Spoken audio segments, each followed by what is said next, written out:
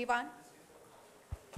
So when I first saw the schedule for this program, I was very happy to see that I was way away from Mr. Vijay Shekhar Sharma. Sorry, sir, been a big fan. And as fate would have it, I am right before him, and I hope some of the charm rubs off in the process. So good afternoon, everyone. My name is Annu Talreja. I'm the founder and CEO of OxfordCaps. Today we are going to talk about a topic which brings back fond memories for all of us, student life. Can I have the cue? So, as most successful founders you would have heard, most of them are college dropouts. I, on the other hand, was a brave heart who spent 8 years in college. And one of the biggest casualties of those 8 years, well, it's right in front of you. It's full, unadulterated 15 kgs of weight, which just won't go away. College changes my definition of the food pyramid. And as you can imagine, for the most part, I stuck with the bottom part of it.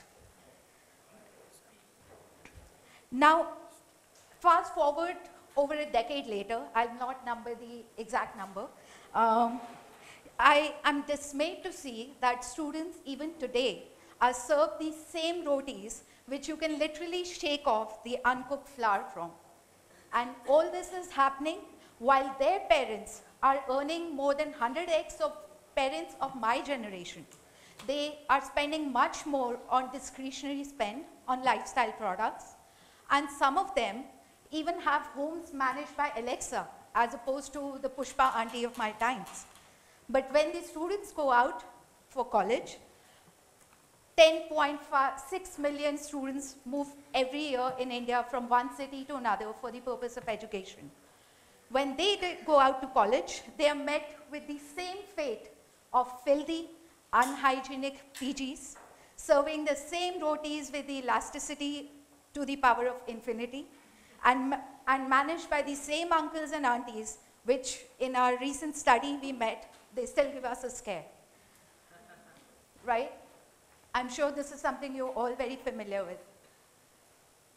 At OxfordCaps, we are reinventing this experience. We call it Student Living 2.0. We are designing a living experience for the generation that is more connected, more global, and more tech savvy and more environmentally sensitive than any of the generations born previously. And one would ask, what is it that we are doing different?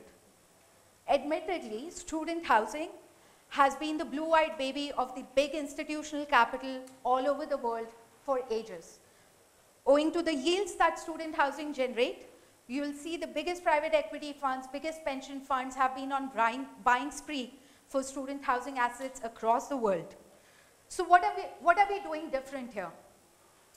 Well, in today's age, when we are organizing this industry in India, we also have an opportunity at hand to reinvent the student housing product for Gen Z.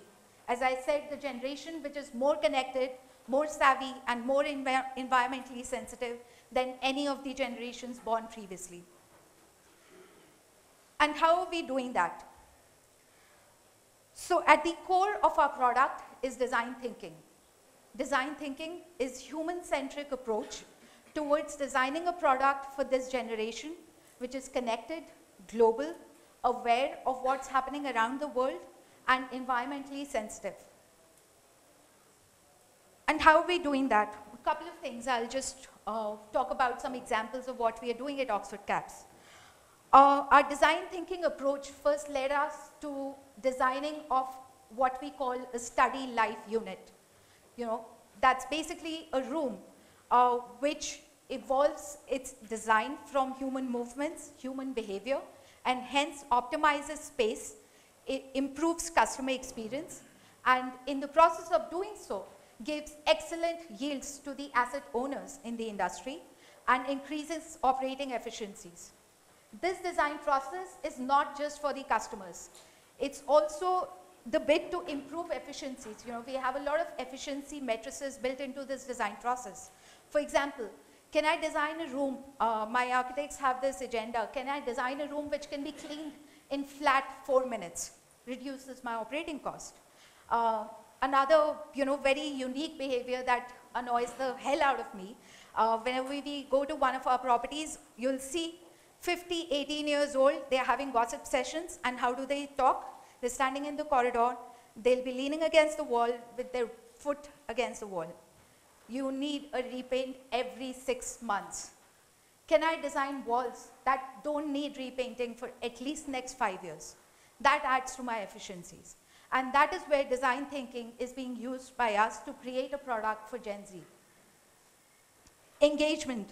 So I'm an architect by background, and one of the most fundamental concepts that we learned in architecture school is that inward-looking architecture, it promotes social interaction. Ironically, you would see it mostly in ancient times. You would have seen it in prisons, which have central courts. You would have seen it in forts, which are inward-looking. In the modern era, I think one company that has really used it very well is WeWork. Even the smaller office floor plates, where you'll technically be met with a reception and a guard on one side, WeWork has redefined it to come to an engagement experience, an entrance experience, which enhances community, a sense of community in their space. And that is something that is even more important for student housing. Just imagine if that community experience or that sense of community in dorms wasn't there, we would have not had Facebook. And what would be life without Facebook, right? So Gen Z, we all know, is the generation born with technology. But if you look at their hostel products, their school products, well, they remind me of the DOS systems I learned in 6th grade of computer science. They have nothing to talk about. At OxfordCaps, we are using technology to create a seamless, data-driven, and engaging customer experience. So while starting from booking your accommodation to finding your perfect roommate to managing the house, everything is right at your fingertips. So what I described here is basically the student living 2.0 version. Somebody very rightly said previously in this session, our biggest competitor is ourselves. 3 years from now, we look at student living 3.0, where we can use smart homes, we can use smart building technology, just finishing up, smart building technology to optimize consumption. We can use smart building technology to enhance security systems. We can use machine learning to provide a customized, preference-based experience for the users. Thank you very much for listening. And your bags, when you step out today, will have a discount voucher. If any of your kids is going out to college this year, we welcome you to come and experience Student Living 2.0 with OxfordCaps. Thank you.